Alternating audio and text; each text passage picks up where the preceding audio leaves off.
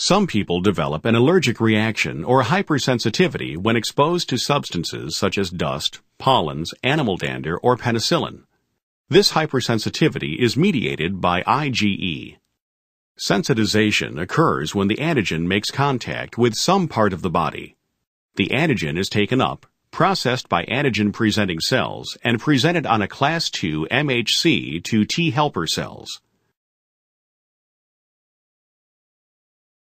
Tissues under the mucous membranes are rich in B cells committed to IgE production, and IgE-producing cells are more abundant in persons susceptible to allergies. The T helper cells produce cytokines which stimulate these B cells to proliferate and differentiate into IgE-producing plasma cells.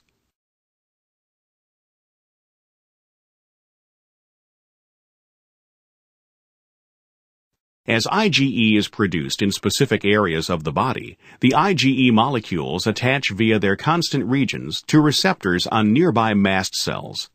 Mast cells contain granules packed with chemicals that induce a hypersensitivity response.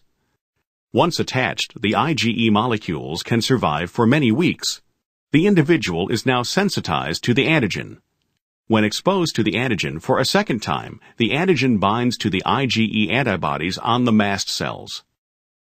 To trigger a response, two cell-bound IgE molecules must react with a specific antigen.